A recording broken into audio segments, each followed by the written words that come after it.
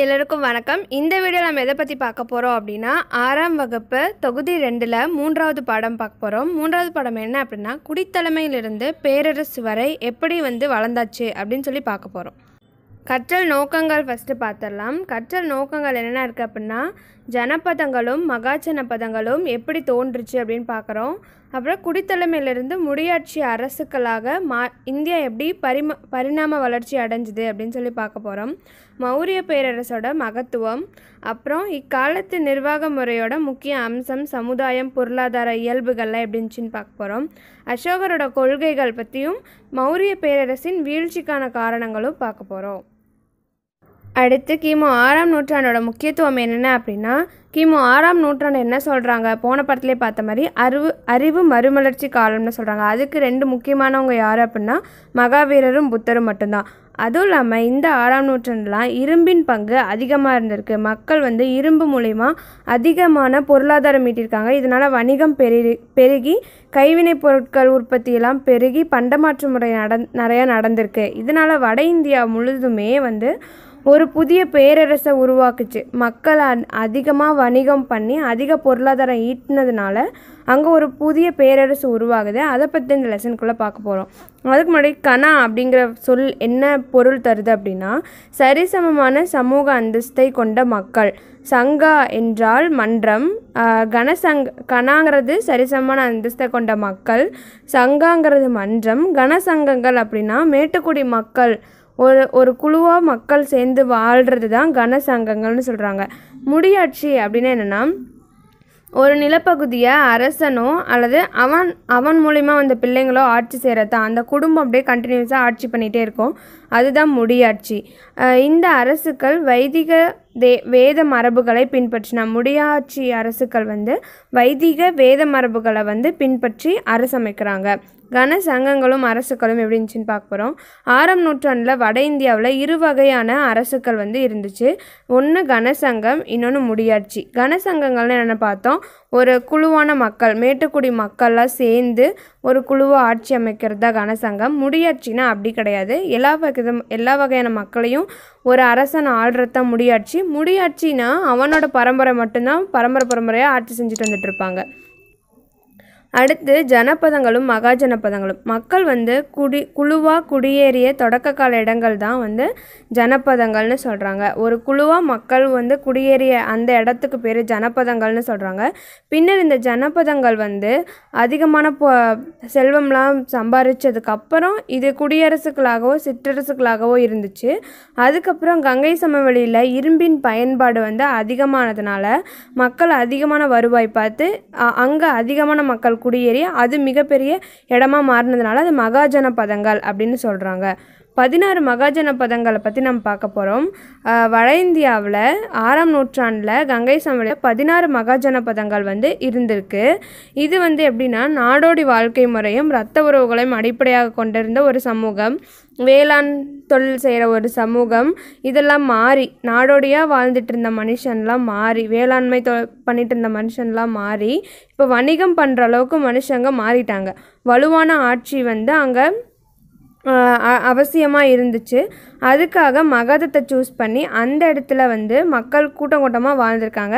ஜனபதங்கள் இதனால் மகாஜனபதங்களாக மாறியிருக்கு. இந்த 16 மகாஜனபதங்கள் என்னென்னு கொடுத்துருக்காங்க. அங்கம், மகதம், வஞ்சி, காசி, மல்லம், குரு, கோசலம், அவந்தி, சேதி, வத்சம், பாஞ்சாலம், மத்சயம், சூரசேனம், அஸ்மகம், காந்தாரம் மற்றும் காம்போஜம். இந்த 16 பேரில் கொஞ்சம் பேர் நமக்கு தெரிஞ்ச மாதிரி இருக்க. கோசலம், அவந்தி, சேதி, வத்சம், பாஞ்சாலம், அப்புறம் காந்தாரம், மகதம், வஞ்சி, காசி, ஆக மொத்தம் நமக்கு 16 பேரும் ஓரளவுக்கு 2 தடவை படித்தாவே போதும், நமக்கு நின்றும் மண்டையில். அப்புறம் இந்த காலத்தில் முக்கியமான 4 மகாஜனபதங்கள் இருந்திருக்கு.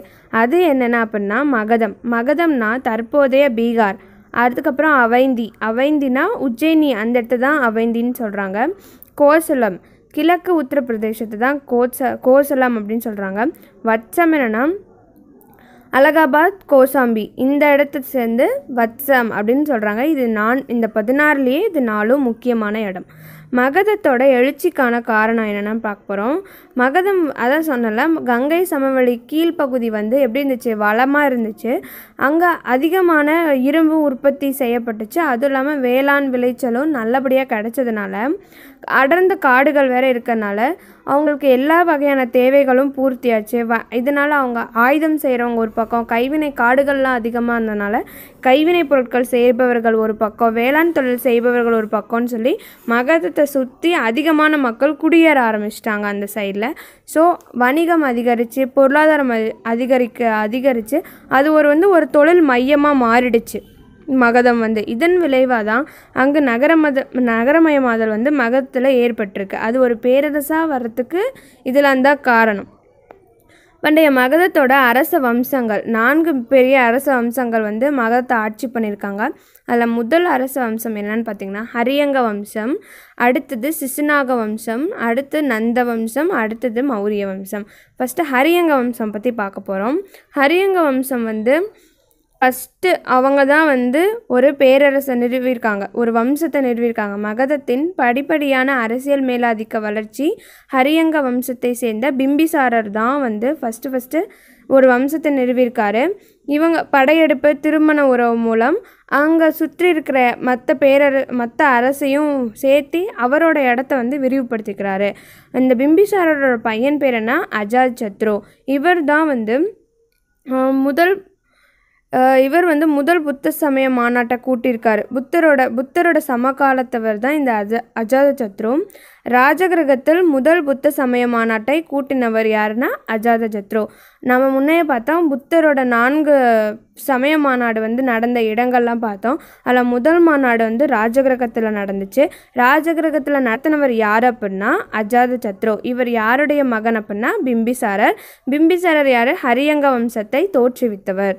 அடுத்தது இந்த அஜாதசத்ரோட பையன்தான் உதயன். இவன் வந்து தலைநகர ராஜகிரகத்திலேருந்து பாடலிபுத்திரத்துக்கு மாற்றுறதுக்கு முயற்சிகள் மேற்கொண்டுட்டு இருந்திருக்காரு. அடுத்த வம்சம் எது அப்படின்னா சிசுநாக வம்சம். ஹரியங்க வம்சத்தை தொடர்ந்து சிசுநாக அரச வம்சத்தை ஆட்சி பொறுப்பேற்றிருக்குது. அந்த அரசர் காலசோகான்னு, சிசுநாக வம்சத்தோட அரசர் காலசோகா. ஃபைனலாக அவர் வந்து உதயன் ஒரு அடித்தளமிட்டார் இல்லையா பாடலிபுத்திரத்துக்கு மாற்றுறதுக்கு, அந்த வேலையை அவர் முடிச்சிட்டாரு. ராஜகிரகத்துலேருந்து ஒரு வழியாக பாடலிபுத்திரத்துக்கு தலைநகரை மாற்றினவர் யார் அப்படின்னா காலசோகா. இவர் என்ன வம்சத்தை சேர்ந்தவர், சிசுநாக வம்சத்தை சேர்ந்தவர். 2ஆம் புத்த மாநாட்டை கூட்டியவர் வைசாலி அப்படிங்கிற இடத்துல கூட்டியவர் யார், காலசோகா. இவர் வந்து சிசுநாக வம்சத்தை சேர்ந்தவர். 2ஆம் புத்த மாநாட்டை வைசாலியில் கூட்டியவர் யார், காலசோகா. முதல் புத்த மாநாட்டை கூட்டியவர் யார், அஜாத சத்ரு. எங்கே நடந்திருக்கு, ராஜகிரகத்தில் நடந்திருக்கு. அடுத்தது நந்த வம்சம். நந்தர்களே இந்தியாவில் முதலாக பேரரசை நிறுவியிருக்காங்க. ஹரியங்க வம்சம் வந்து இந்தியாவில் முதலாக வம்சத்தை நிறுவியிருக்கு. அதே மாதிரி நந்த வம்சம் தான் பேரரசை நிறுவியிருக்கு. பேரரசு அப்படின்னாவே ஸ்டார்டிங் எங்கேருந்து ஸ்டார்ட் ஆகிருக்கு அப்படின்னா நந்தர்கள்லேருந்து ஸ்டார்ட் ஆகிருக்கு. நந்தர்களோட முதல் அரசர் யார் அப்படின்னா நந்த வம்ச அரசரோட முதல் அரசர் மகாபத்மநந்தர். நந்தருக்கு 8 மகன்கள் இருந்திருக்காங்க. இவரோட சேர்த்து 9. ஸோ இவங்களை வந்து நவநந்தர்கள் அப்படின்னு சொல்லி அழைப்பாங்களாம். இதில் கடைசி அரசன் வந்து தனநந்தன். இவன் வந்து சந்திரகுப்த மௌரியர் வந்து இவரை வென்றுறாங்க. சந்திரகுப்த மௌரியர் யாருன்னு பின்னாடி பார்க்கலாம். நந்த வம்சத்தோட கடைசி அரசன் யார், தனநந்தர். முதல் அரசர் யார் அப்படின்னா மகாபத்மநந்தர். இவருக்கு 8 மகன்கள் இருந்திருக்காங்க. அதனால இவங்க நவநந்தர்கள் அப்படின்னு சொல்லி அழைக்கப்பட்டிருக்காங்க. அடுத்தது நலந்தா அந்த பல்கலைக்கழகம் பற்றி பார்க்க போகிறோம். யுனெஸ்கோவோட உலக பாரம்பரிய சின்னத்தில் ஒன்றா இது அங்கீகரிக்கப்பட்டிருக்கு. நலந்தா பண்டைய மகத நாட்டில் இருந்த பௌத்த மடாலயம். இது ஒரு புத்த மடாலயம். குப்தர்கள் காலத்தில் இது மிக புகழ்பெற்ற கல்வி மையமாக திகழ்ந்திருக்கு. நலந்தாவோட நேம் ரீசன் சொல்லியிருக்காங்க. நா ப்ளஸ் அலம் ப்ளஸ் தா அப்படின்னா என்ன, 3 சமஸ்கிருத வார்த்தையை சேர்த்து இந்த நலந்தா அப்படின்னு வச்சிருக்காங்க. நலந்தாக்கு மீனிங் என்ன அப்படின்னா வற்றாத அறிவை அளிப்பவர் தான் நலந்தாவாம். நலந்தா அந்த மீனிங், அதுக்கு அந்த நேமுக்கு மீனிங் என்ன அப்படின்னா வற்றாத அறிவை அளிப்பவர்னு சொல்கிறாங்க. அடுத்தது மௌரிய பேரரசு. அந்த பேரரசு இருந்ததுக்கான சான்றுகள் என்னென்ன அப்படின்னா ஃபஸ்ட்டு தொல்லியல் சான்றுகள் பார்க்க போகிறோம். முத்திரை பதிக்கப்பட்ட நாணயங்களை முத்திரை பதிச்ச நாணயங்கள் கிடச்சிருக்கு. அடுத்தது கல்வெட்டுகள், அசோகரது கல்வெட்டுகளும் பேராணைகளும் கிடச்சிருக்கு. அப்புறம் ஜினாகா கல்வெட்டும் நம்மளுக்கு கிடைச்சிருக்கு. மதச்சார்பற்ற இலக்கியம் கௌடில்யரின் அர்த்த சரித்திரம். அர்த்த சரித்திரத்தை எழுதியவர் யார்? கௌடில்யர். அர்த்த சரித்திரத்தை எழுதியவர் யார்? கௌடில்யர். அடுத்தது விசாகதத்தரின் முத்ரா ராட்சசம். முத்ரா ராட்சசம் அந்த நூலை எழுதியவர் விசாகதத்தர். முத்ரா ராட்சசம் நூலை எழுதியவர் விசாகதத்தர். அடுத்தது மாமுல்லரின் அகனா நூற்றுப்பாடல். அகனா நூற்றுப்பாடலை எழுதியவர் யார்? மாமுல்லர். இந்த மதச்சார்பற்ற இலக்கியங்களில் மௌரிய பேரரசை பற்றி குறிப்பிட்டிருக்காங்க. என்னென்னா கௌடில்யரின் அர்த்த சரித்திரம், விசாகதத்தரின் முத்ரா ராட்சசம், மாமுல்லரின் அகனா நூற்றுப்பாடல். அடுத்து மதம் சார்ந்த இலக்கியங்கள் என்ன பார்த்திங்கன்னா சமண மற்றும் புத்த நூல்கள், புராணங்கள் நிறைய கிடைச்சிருக்கு. வெளிநாட்டு சான்றுகள் வந்து தீபவம்சம், மகாவம்சம், இண்டிகா. அடுத்து மெகஸ்தனிஸ் பற்றி பார்க்க போகிறோம். இவர் வந்து கிரேக்க அரசனால் சந்திரகுப்த மௌரிய அரசவைக்கு அனுப்பப்பட்டவர். இவர் அனுப்பிச்ச கிரேக்க அரசர் யார் அப்படின்னா செலூக்கஸ் நிகேட்டர். செலூக்கஸ் நிகேட்டரோட தூதுவராக சந்திரகுப்த மௌரிய அரசவையில் வீற்றிருந்தவர் யார்? மெகஸ்தனிஸ். 14 ஆண்டுகள் வந்து இந்தியாவில் தங்கி மௌரிய பேரரசை பற்றி விரிவாக நூல்கள்லாம் எழுதியிருக்காரு. இவர் எழுதிய நூல் தான் வந்து இண்டிகா.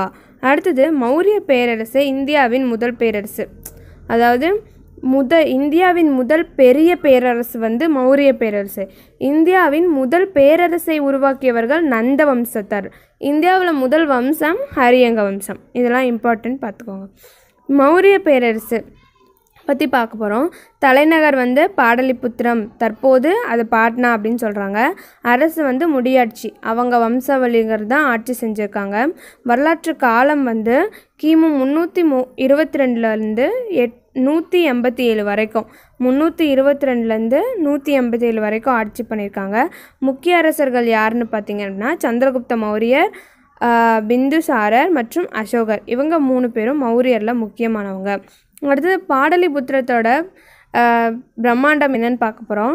மௌரிய பேரரசோட மாபெரும் தலைநகர் தான் பாடலிபுத்திரம். 64 நுழைவாயில்கள் வந்து இருந்திருக்கு. அது மட்டும் இல்லாமல் 570 கண்காணிப்பு கோபுரங்கள், எல்லை கோபுரங்கள்னு சொல்லலாம். 570 கண்காணிப்பு கோபுரங்கள் வந்து பாடலிபுத்திரத்தில் இருந்திருக்கு. அடுத்து சந்திரகுப்த மௌரியர் பற்றி பார்க்க போகிறோம். மௌரிய பேரரசு இந்தியாவின் முதல் பெரிய பேரரசு. நான் சொன்னால முதல் இந்தியாவின் பெரிய பேரரசு மௌரிய பேரரசு. முதல் பேரரசை நிறுவியவர்கள் வந்து நந்த வம்சத்தினர். சந்திரகுப்த மௌரியர் இப்பேரரசை மகதத்தில் நிறுவறாரு. பத்ரபாகுங்கிற சமணத்துறவி தான் சந்திரகுப்த மௌரியரை தென்னிந்தியாவுக்கு கூட்டிகிட்டு வராரு. தென்னிந்தியாவுக்கு சந்திரகுப்த மௌரியரை கூட்டிகிட்டு வந்த சமணத்துறவி பேர் என்ன? பத்ரபாகு. அடுத்தது சந்திரகுப்த மௌரியர் சரவண பெலக்கலாவில் சமண சடங்கு ஒன்று செஞ்சு இறந்து போகிறார். அந்த சமண சடங்கு பேர் என்ன அப்படின்னா சல்லேகனா. அப்படின்னா சல்லேகனா அப்படி அந்த சமண சடங்கோட பேர் சல்லேகனா. சல்லேகனா அப்படின்னு என்னென்னா உண்ணாது சாப்பிடாமல் இருந்து செத்து போகிறது தான் அந்த சமண சடங்கோட பேர். அதை பண்ணி தான் சந்திரகுப்த மௌரியர் வந்து சரவண பெலகலால் செத்து போகிறாரு. அவருக்கு அடுத்து அவரோட பையன் யார்? பிந்துசாரர். பிந்துசாரரோட இயற்பெயர் வந்து சிம்ஹசேனா அப்படிங்கிறது இவரோட இயற்பெயர். சந்திரகுப்த மௌரியரின் மகன், இவர் தான் மகன். கிரேக்கர்கள் வந்து பிந்துசாரரை எப்படி சொல்கிறாங்க அப்படின்னா அமிர்த தகதா அப்படின்னு சொல்கிறாங்க. அமிர்தகதானா பொருள் என்ன அப்படின்னா எதிரிகளை அழிப்பவன் அப்படிங்கிற மீனிங். அமிர்தகதானா பொருள் என்னென்னா எதிரிகளை அழிப்பவன். பிந்துசாரரோட ஆட்சியின் போது மௌரியரின் ஆட்சி இந்தியாவில் பெரும் இடத்துல பரவுது. அவர் தனது மகன் அசோகர், பிந்துசாரோட மகன் தான் அசோகர், அவரை உஜ்ஜயினிக்கு ஆளுநராக நியமிக்கிறாரு. பிந்துசாரருக்கு அப்புறம் அசோகர் வந்து மகதத்தோட அரியணையில் அமர்றாரு. அசோகர் என்னென்ன பண்ணியிருக்காருன்னு பார்க்க போகிறோம். மௌரிய அரசர்களில் மிகவும் புகழ்பெற்றவர் யார்? அசோகர். இவர் தேவனாம்பிரியர் அப்படின்னு என்னென்னா கடவுளுக்கு பிரியமானவர் அப்படின்னு சொல்லி அழைக்கப்படுறாரு. அசோகர் வந்து 261 கிமு 261 கலிங்கத்தின் மீது போர் தொடுக்கிறாரு. கலிங்க போர் நடைபெற்ற ஆண்டு கிமு 261. கலிங்கத்தின் மீது போர் தொடுத்து அதை வெற்றி பெறாரு. ஆனால் அதனால் ஏற்பட்ட சேதம் எல்லாம் பார்த்து அவர் வந்து அதனால் ஏற்பட்ட விளைவுகளெல்லாம் அவரோட 13வது பாறை கல்வெட்டில் விவரிச்சிருக்காரு. அசோகர் வந்து தன்னோட கலிங்க போரில் ஏற்பட்ட சேதம் குறித்து எந்த பாறை கல்வெட்டில் விவரிச்சிருக்காரு அப்படின்னா 13வது பாறை கல்வெட்டு. அசோகர் ஒரு பிரகாசமான நட்சத்திரம் போல என்று இன்று வரை ஒளிர்கிறார் அப்படின்னு சொல்கிறது அறிஞர் யார்? HG Wells. ஹெச்ஜி வெல்ஸ் என்ன சொல்கிறாரு? அசோகர் ஒரு பிரகாசமான நட்சத்திரம் போல இன்று வரை ஒளிர்கிறார் அப்படின்னு சொல்கிறாரு. அடுத்தது அசோகர் வந்து தீயவராக இருந்து எப்படி நல்லவராக மாறினார், நீதிமானாக மாறினார் அப்படின்னு சொல்லி பார்க்க போகிறோம். கலிங்க போருக்கு பின்னாடி வந்து அசோகர் புத்த மதத்துக்கு மாறுறாரு. தர்மத்தோட கொள்கைகளை பரப்புறதுக்கு நாட்டில் இருக்க பல்வேறு இடங்களுக்கு சுற்றுப்பயணம் போய், அதாவது அந்த சுற்றுப்பயணம் எப்படி சொல்கிறாங்கன்னா தர்ம யாத்திரை, அந்த மாதிரி தர்ம யாத்திரைகள் நிறைய மேற்கொண்டு புத்த மதத்தை பரப்புறாரு.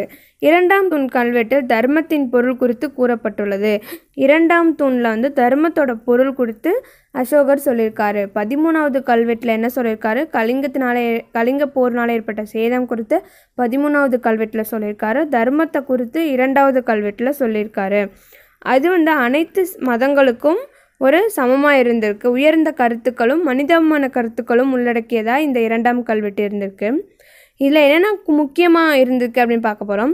இரக்க உணர்வு, அறக்கொடை, தூய்மை, புனிதத்தன்மை, சுயக்கட்டுப்பாடு, உண்மை உடைமை, மூத்தோர், ஆசிரியர் மற்றும் பெற்றோர் இவங்களிடத்துல மரியாதையுடனும் பணிவுடனும் நடந்து கொள்ளுதல். இந்த முக்கியமான கருத்துக்கள்லாம் அந்த 2ஆம் கல்வெட்டில் இடம்பெற்றிருக்கு. என்னென்ன அப்படின்னா இரக்க உணர்வு, அறக்கொடை, தூய்மை, புனிதத்தன்மை, சுயக்கட்டுப்பாடு, உண்மையுடைமை, மூத்தோர், ஆசிரியர், பெற்றோர் ஆகியவற்றிடத்தில் மரியாதையுடனும் பணிவுடனும் நடந்து கொள்ள வேண்டும். அது சிங்கமுக தூண் பற்றி பார்க்க போகிறோம். சாரநாத்தில் உள்ள அசோகருடைய தூணின் சிகர பகுதியில் அமைந்துள்ள சிங்க உருவங்கள் இந்திய தேசிய சின்னமாகவும் எங்கே இருக்க சாரநாத் கற்றூனில் இருந்து எடுத்திருக்காங்க. வட்ட வடிவ அடிப்பகுதியிடம் பெற்றுள்ள சக்கரம் இந்தியாவின் தேசிய கொடியின் மைய சக்கரமாக ஏற்றுக்கொள்ளப்பட்டது. அடுத்தது அவர் தன்னுடைய மகன், அது அசோகரோட மகன் மகிந்தாவையும் மகள் சங்கமித்ரா 2 பேர்த்தையும் இலங்கைக்கு புத்த மதத்தை பரப்புறதுக்கு அனுப்பி வைக்கிறாரு. தம்முடைய கொள்கைகளை பரப்புறதுக்காக சிலரெல்லாம் நியமித்து அவங்கள வந்து மேற்காசியா, எகிப்த், கிழக்கு ஐரோப்பா ஆகிய நாடுகளுக்கு சமய பரப்பாளர்களாக அனுப்பி வைக்கிறாரு. மகாமத்திரர்கள், அதாவது அசோகர் வந்து தர்ம மகாமத்திரர்கள் எனும் புதிய அதிகாரிகளை நியமிக்கிறாரு. எதுக்காக அப்படின்னா இந்த புத்த மதத்தை பேரரசு முழுவதும் பரப்புறதுக்காக. மேலே பார்த்தீங்க அப்படின்னா அசோகரோட பேரரசு எது வரைக்கும் இருந்துச்சு அப்படின்னு சொல்லி கொடுத்துருப்பாங்க. பாகிஸ்தான் வரைக்கும். பாகிஸ்தான் இந்த பக்கம் பார்த்திங்கன்னா நேபாள், இந்த பக்கம் மேற்கு வங்காளம், நம்ம தமிழ்நாடு தவிர தமிழ்நாடு கேரளா தவிர மற்ற மேலே இருக்கிற எல்லா பகுதியும் அசோகர் ஆண்டிருக்கிறாரு. அடுத்தது அசோகர் தனது தலைநகரான பாடலிபுத்திரத்தில் 3ஆம் புத்த மாநாட்டை கூற்றாரு. ஸோ முதல் புத்த மாநாட்டை நடத்தினது யார்? அஜாத சத்ரு. எங்கே நடத்துகிறாரு? ராஜகிரகத்தில். 2ஆம் புத்த மாநாட்டை நடத்தினது யார்? காலசோகா. இவர் எங்கே நடத்துகிறாரு? வைஷாலியில் நடத்துகிறாரு. 3ஆம் புத்த மாநாட்டை நடத்தியவர் யார்? அசோகர். இவர் எங்கே நடத்துகிறாரு? பாடலிபுத்திரத்தில். அசோகரோட பேராணைகள் என்னென்னு சொல்லுதுன்னு பார்க்க போகிறோம். அசோகரோட பேராணைகள் மொத்தமாக 33 பேராணைகள் இருக்குது. அதில் அது வந்து எங்கெங்கெல்லாம் இருக்குது அப்படின்னா பாறைகள்லையும் குகை சுவர்கள்லையும் வேறு மொழிகளில் பொறிக்கப்பட்டிருக்கு. இதோட எல்லா பேராணைகளும் அமைதி, நேர்மை, நீதி, நம்பிக்கை இதெல்லாம் தான் வந்து எடுத்து சொல்லுது. பேராணை அரசரால் அல்லது உயர் பதவியில் இருப்பவரால் வெளியிடப்பட்ட ஆணை அல்லது பிரகடனம் தான் நம்ம பேராணை அப்படின்னு சொல்கிறோம். அடுத்தது அசோகர் கல்வெட்டோட எழுத்து முறையெல்லாம் பார்க்க போகிறோம். சாஞ்சி அப்படிங்கிற இடத்துல இந்த அசோகரோட கல்வெட்டு பிராமி எழுத்துக்களை கொண்டிருந்திருக்கு. காந்தகார் அப்படிங்கிற இடத்துல இந்த அசோகரோட கல்வெட்டு கிரேக்கம் மற்றும் அரபி மொழியில் எழுதியிருக்காங்க. வடமேற்கு பகுதியில் இருந்தது வந்து கரோஸ்தி அப்படிங்கிற ஒரு மொழியில் எழுதியிருக்காங்க. பிராமி, கிரேக்கம் மற்றும் அரபி, கரோஸ்தி ஆகிய 3 மொழிகளையும் எழுதியிருக்காங்க. அசோகருடைய 2ஆம் மற்றும் 13ஆம் பாறை கல்வெட்டில் மூவேந்தர்களான பாண்டியர், சோழர் மற்றும் கேரளபுத்திரர், அதாவது சேரர், அவங்கள தான் கேரளபுத்திரர்னு சொல்கிறாங்க, ஆகியோரையும் சத்தியபுத்திரர்களையும் குறிப்பிடுகிறார்கள். இந்த அசோகருடைய எத்தனாவது கல்வெட்டில் வந்து நம்ம தமிழ்நாட்டில் இருந்த சேர, சோழ, பாண்டியர்களை பற்றி குறிப்பிடுறாங்க அப்படின்னா 2ஆம் மற்றும் 13ஆம் கல்வெட்டு. 2ஆம் கல்வெட்டில் என்ன இருக்கும் அப்படின்னா தர்மத்தின் கருத்துக்கள் 2ஆம் கல்வெட்டிலையும், 13ஆம் கல்வெட்டில் கலிங்க போரில் ஏற்பட்ட சேதம் குறித்தும் இருக்கும். அது மட்டும் இல்லாமல் சேர, சோழ, பாண்டியர்கள் பற்றியும் இந்த 13ஆம் கல்வெட்டில் குறிப்பிடுகிறாங்க. இதோட இந்த வீடியோ முடியுது. இந்த வீடியோ உங்களுக்கு பிடிச்சிருந்தா லைக், ஷேர், கமெண்ட் அண்ட் மறக்காமல் நம்ம சேனலை சப்ஸ்கிரைப் பண்ணுங்கள். அடுத்த வீடியோவில் மௌரியர் நிர்வாகம்லேருந்து இந்த லெசனோட பார்ட் 2 வீடியோ போடுறேன். நன்றி, வணக்கம்.